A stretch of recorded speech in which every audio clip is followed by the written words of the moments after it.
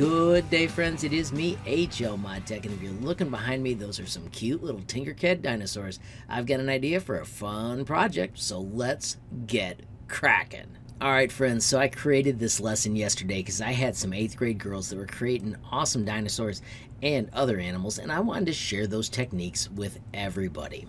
So if you haven't seen that video, I will put a link up above so you can get at it.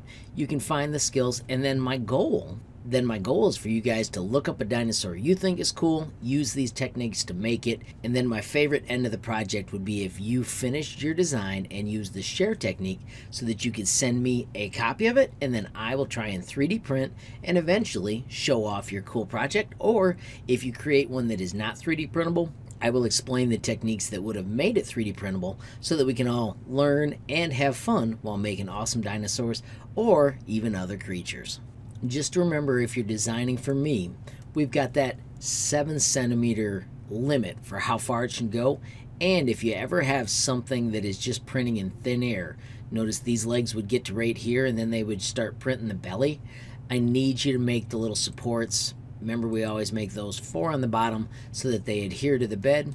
Use techniques like drop. Make sure you do angles like we did with this head so that it's printing upwards, so it has a better chance of being successful. But just use all the things that I put in that other video so that you can create your own awesome dinosaurs. Alright friends, so just remember, if you create something epic, what you do is go to Send To, scroll to the very bottom, and you invite me to check it out.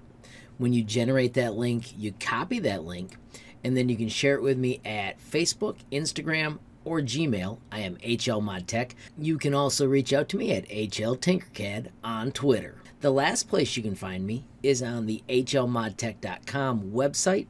So when you visit the HLModTech website, you'll notice that the 3D printed dino is at the top. You can also switch to the Tinkercad page, and if you hit end, at the very bottom are my 3D printable projects.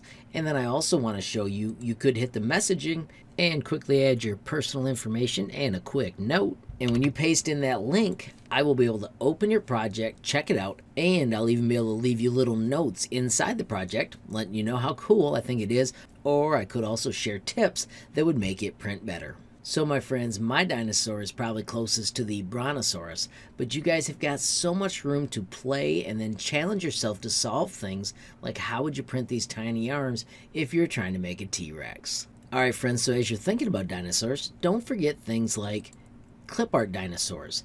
Just looking at this picture, I should have a second sphere on top of my dinosaur where I put the eyes in. That's such a simple fix to make it look more cool.